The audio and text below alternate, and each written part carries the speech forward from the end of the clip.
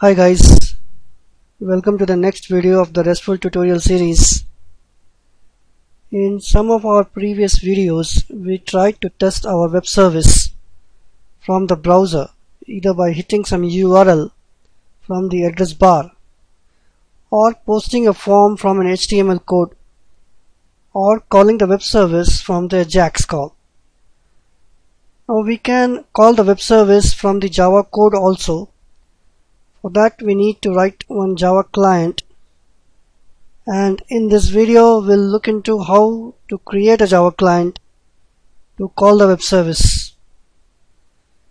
We'll use the Jersey specific classes to create the client.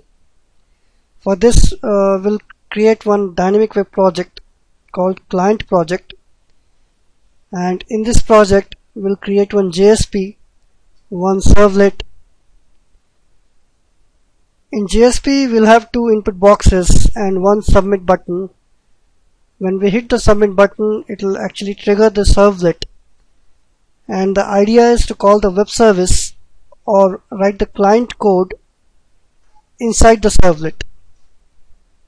Let's create one client project.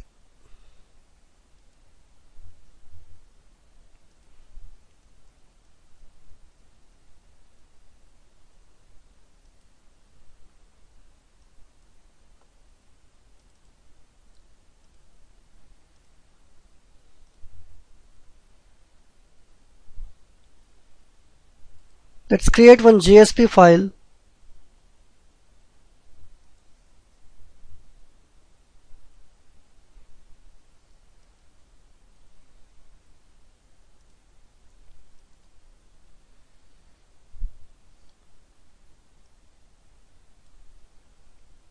Make the title as get user detail. Let's have one form.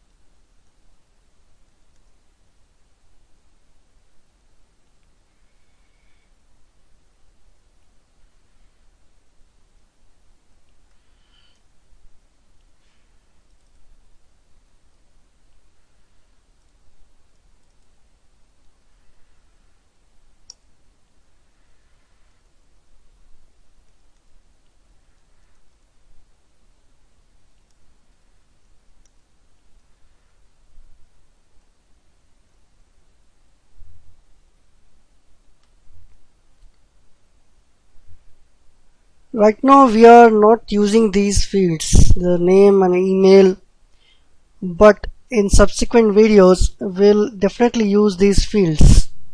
So let's have them in place. Let's create one servlet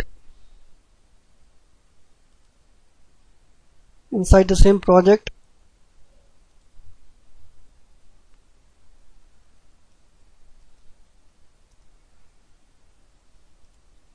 We'll name it as client servlet.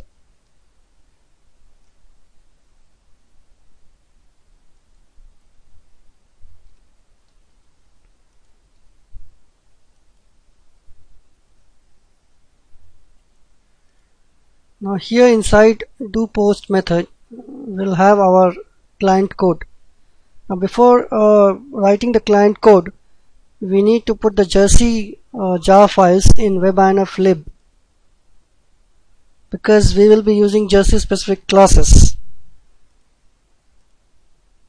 So I have it here, all the jar files.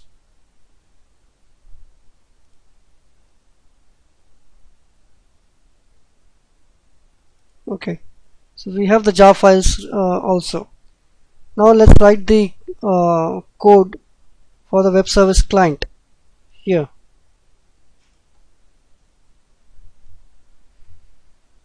First we need to create one client object.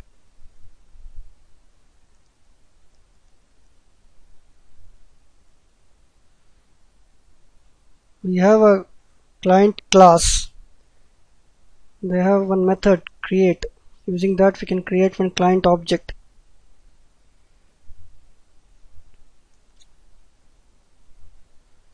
Now when we create one client object, what happens? It creates a default client handler and default client config inside it. And the default client handler is a URL connection client handler. That means that it internally uses HTTP URL connection object to make the service call. Then it exposes one method called resource.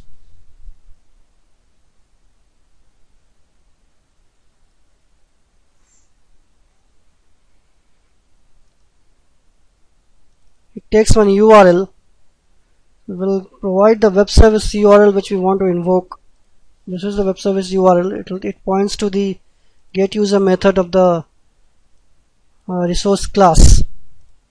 Okay, so this is the web service URL, users/service/get. It will take us to this class and then this method. Okay, so this is the URL and it returns a web resource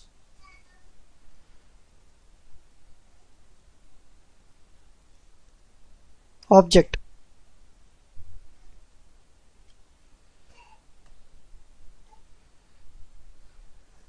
Now what this method does, it creates one web resource object and passes this URL to this object, and it also passes the client object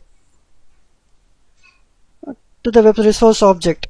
So the web resource object internally has everything. It has the client config which was created by the client object. It has the client handler. So web resource has everything which is needed to make a call. Now using this web resource object we can do so many things. So this is our actually important object. We can set HTTP request header parameters, we can set cookies, we can set HTTP request methods, and we can get the response back. So we'll use those methods here. Import the class.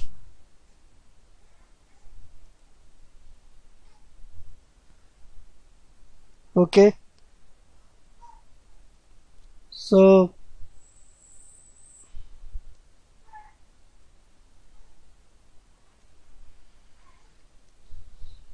it has one get method.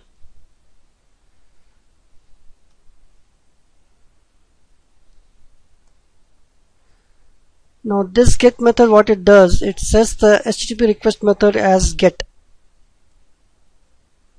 and then it hits this URL and gets the response back. Now we can specify how to accept the response. So there is one Jersey specific wrapper class known as client response class. So we would like to accept the response in this class. So what it does, get method, it invokes this URL, gets the response back, wraps it around this client response object, and returns us one client response object.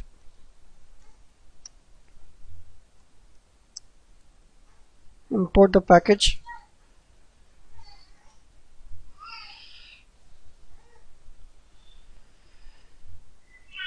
Now using this response object we can get the HTTP response status, we can get the response body also using the get entity method. So response object has one get status method,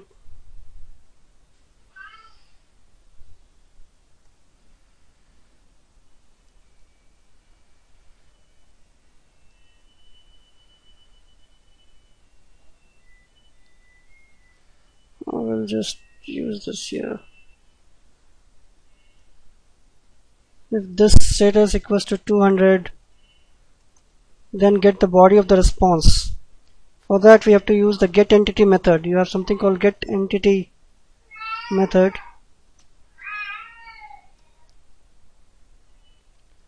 Now in this getEntity method, again we need to specify in which class we want to accept the response body. So in this case I am accepting it in a string. So let's provide it as a string. So it will return us the output in a string. Right now our method is actually not returning anything, so we won't get anything, but we'll be able to hit the web service and we'll be able to see this log statement. So that means that we are able to call the web service from our client.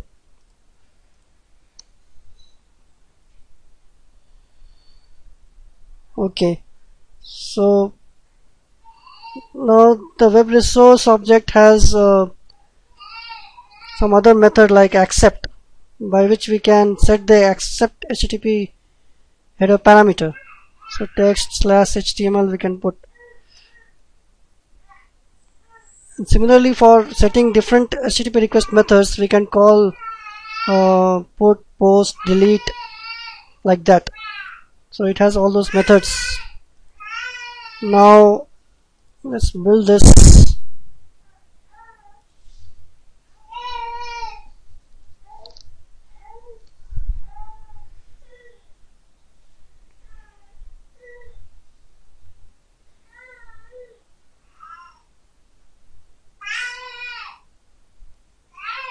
And run the client.